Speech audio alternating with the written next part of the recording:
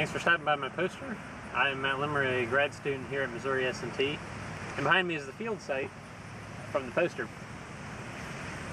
Here we have a public park in Rolla, Missouri, just blocks away from our analytical labs.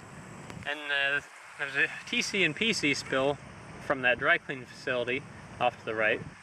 Back in the 50s through the 70s, they frequently used chlorinated solvents to do dry clean. And since then, the contaminants have managed to get into the groundwater and have traveled towards the pond, and meanwhile intercepting some of the trees on the field site. We've also planted here some willows and poplars just this spring. These approximately 3 or 4 months old.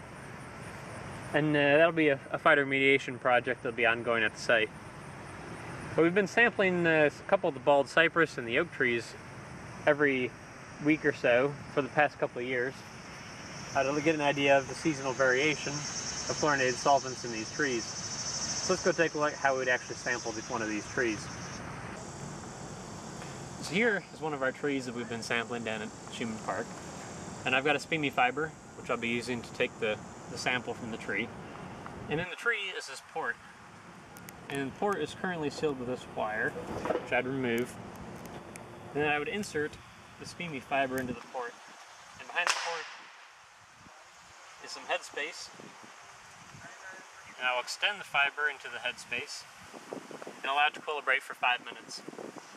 After 5 minutes, I would retract the fiber, put a cap on it, and transport it up to the GC for sampling.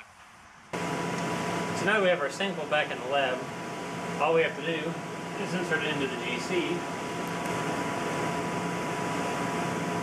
extend the fiber, and wait for the 3-minute absorption time. After that's done, we retract the fiber, let the GC finish its run, and head on back down to Schumann to take another sample.